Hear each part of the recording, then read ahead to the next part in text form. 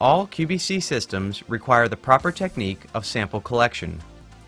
In order to help eliminate error, this video will go over in detail the proper technique for a finger stick. Before collecting the sample, prepare by washing your own hands first and putting on disposable gloves. The first step in preparing the patient is to have them wash their hands in warm water. If it is a young child, you can use a warm washcloth to wrap around the fingers to help promote circulation. Choosing a finger is important. We suggest using the third or fourth ring finger on either hand, preferably the non-dominant hand.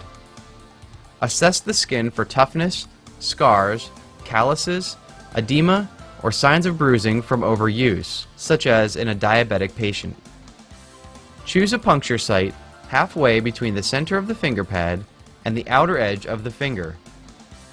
For infants less than 1 year old, punctures may be performed on the lateral or medial plantar surface of the heel.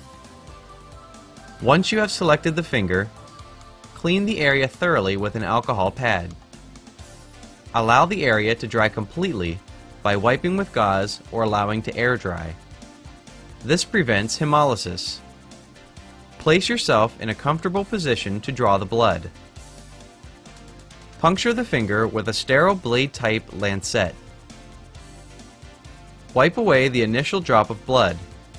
This avoids diluting the specimen with excess tissue fluid, which can cause sample errors on your QBC instrument. Hold the AccuTube in an upward angle as shown to prevent introducing air bubbles in the tube. Do not scrape the collection tube against the skin of the finger. Collect only a free-flowing drop of blood. Slight pressure can be applied some distance from the finger puncture in a downward motion.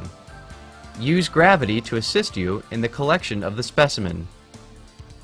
The less squeezing of the tissue, the less chance for collection error. Fill the AccuTube so that the blood level is between the two black fill lines.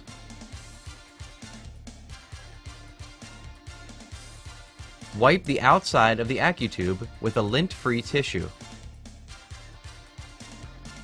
Gently tilt the tube downward until the blood reaches the end of the orange coating. Rock, as shown, back and forth at least 5 times. Move the blood end to end to ensure sufficient mixing of the blood with the orange dye. Avoid letting the blood touch the white stopper during mixing. Hold the AccuTube near the stopper end. Seat the stopper by pressing down firmly on a hard surface. At this point, the blood can touch the stopper.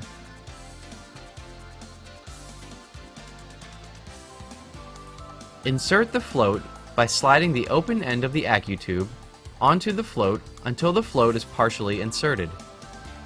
Gently lift the AccuTube with the float partially inserted up and out of the soft grip. Push the float against the back of the package to fully insert. Avoid touching the float with your fingers. Once the blood is loaded into the tube, it needs to be centrifuged within 15 minutes